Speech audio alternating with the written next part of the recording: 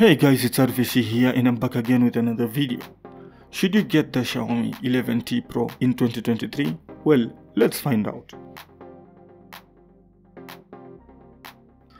Like all current flagships, the 11T Pro has glass front, which is Gorilla Glass Victus, aluminium frame and glass back, which most people confuse to be plastic. With all the materials, the phone feels premium and well built. The glass at the back attracts fingerprints, and therefore it would be a good idea to put the silicone case provided. Reduce this and also protect the phone. The fingerprint is side mounted and doubles as a power key.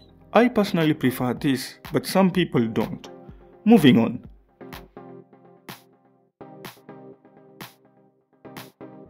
The 11T Pro is still a premium smartphone that offers a powerful processing power. The Snapdragon 888 offers awesome performance. With 8GB of RAM, it's enough to take any applications or game you throw at it. It should be okay for daily and general use. You can get the 12GB RAM version, but I don't really think it's necessary. When the 11T Pro came out, the main focus was the 108MP camera.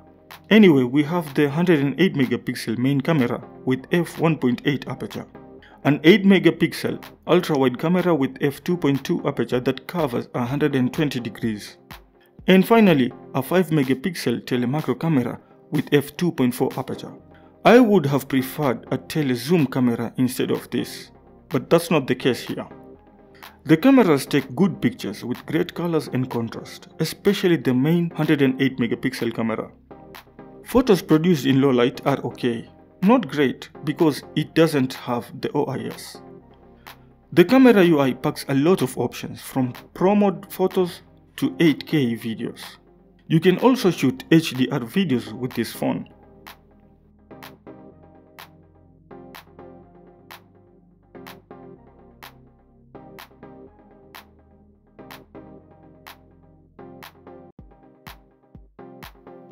The 5000 mAh battery sounds great on paper, but that's not the case here. The battery life is not terrible, but it's okay. Getting the whole day of battery juice won't be a problem if you are a moderate user.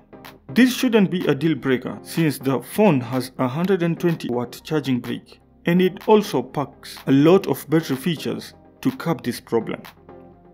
Switch to dark mode would also reduce the power consumption since the phone packs an AMOLED screen.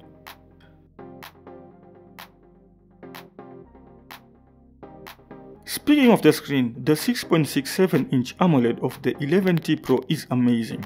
It's bright, vivid, and produces sharp text. It also supports HDR10+ with Dolby Atmos. Viewing content on the screen is just amazing. With all that being said, the 11T Pro is still a solid device with good build quality, battery life, camera, and great performance. I would definitely recommend the 11T Pro if you are on a tight budget since the prices are going down. Well, for today that's it. Thanks for watching, and if you have any questions, please drop it in the comment box below. If you liked this video, please give it a thumbs up. If you haven't subscribed to my channel, please do so. Share this video, and I guess I'll have to see you in the next one. Bye.